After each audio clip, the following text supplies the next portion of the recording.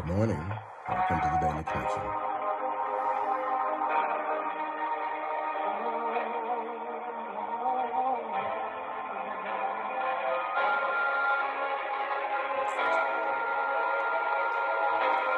Well, good morning, Tennessee Valley, and welcome to another day of broadcasting right here at WTJL, your Gospel Explosion station.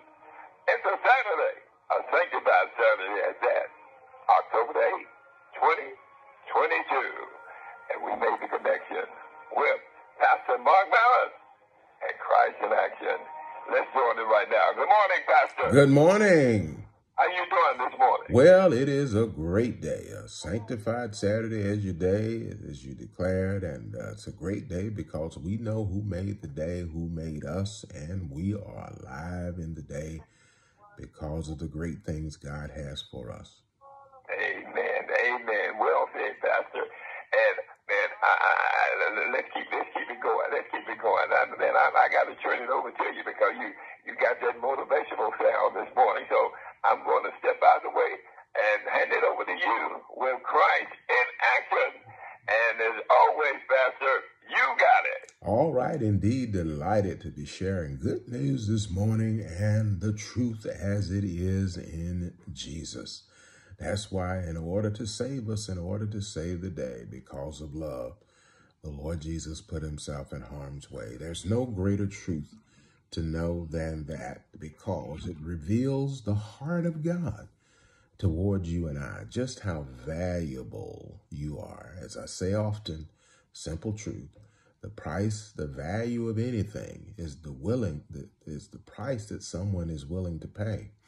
And when the God of the universe is willing to pay the price to redeem you, to save you, to reconcile you, to make you righteous and put in right standing with him, was the gift of his son. That says a whole lot about him, but it also says a whole lot about you and how he sees you and the grace that is in his eyes when he looks at you. Unmerited, undeserved honor and favor that is given to you in Jesus Christ. Now, we've been talking about how that we are to live suited lives, armored by God, as the Apostle Paul writes in Ephesians 6.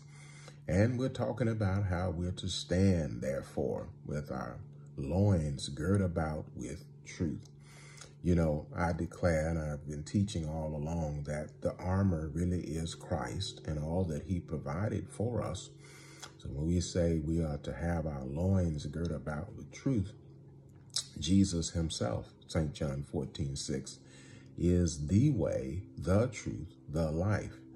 And so then the belt or the foundation and the very thing that holds our lives together is Jesus Christ and the truth of his life and his coming for us. Here's what we're told in John chapter 1, St. John chapter 1, verses 16 and 17. Says, of his grace have all we received, and grace for grace. For the law came by Moses, but grace and truth came by Jesus Christ. In other words, we begin to see and to know God's unmerited, undeserved honor and favor when Christ came. He himself brought the grace of God to us to teach us. Titus chapter 2 and verse 11 says, the grace of God that has appeared to every man teaching us. What is it teaching us?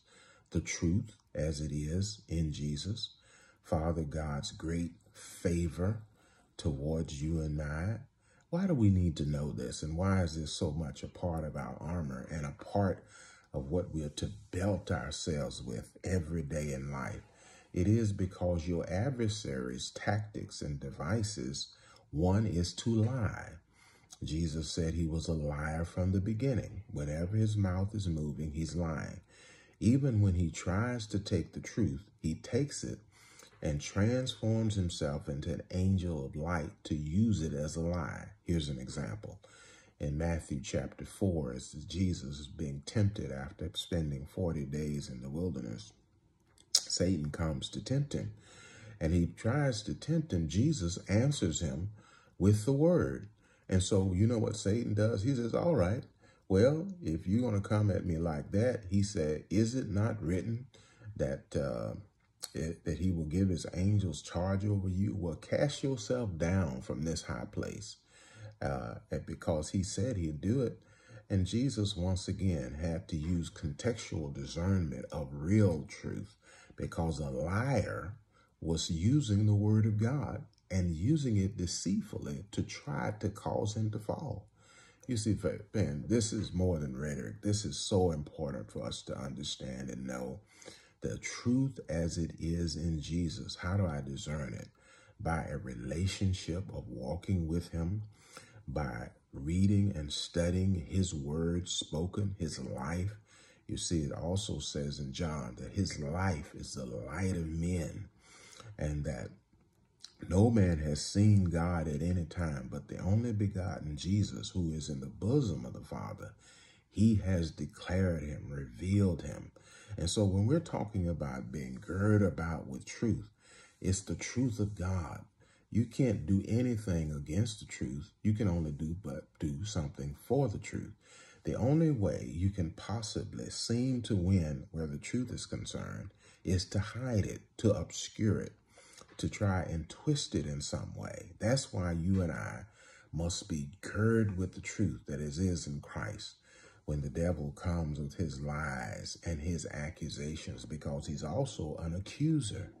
You got to know who you are in Christ Jesus. You got to know what God has done for you in Christ. You got to know the grace that you wear and walk in because of God's great love for you that is given to you in Jesus Christ. I tell you, friend, living and walking in and being girding in truth will cause you to put down every lie, every thieving tactic and accusation of the enemy, and to walk in your triumph and victory of your position and identity in the Lord Jesus Christ.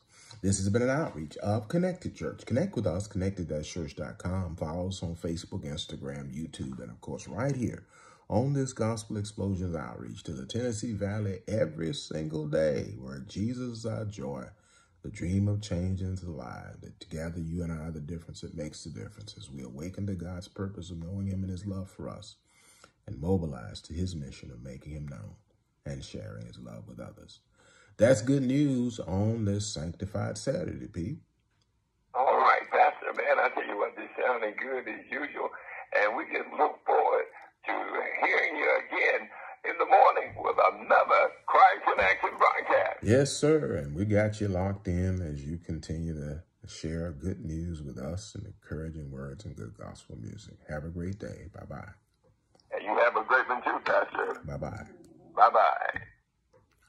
All righty. Well, hey, we go in the strength and the might of Almighty God today. Gird with the truth of God as our foundation, the truth of God that holds us together and keeping it tight.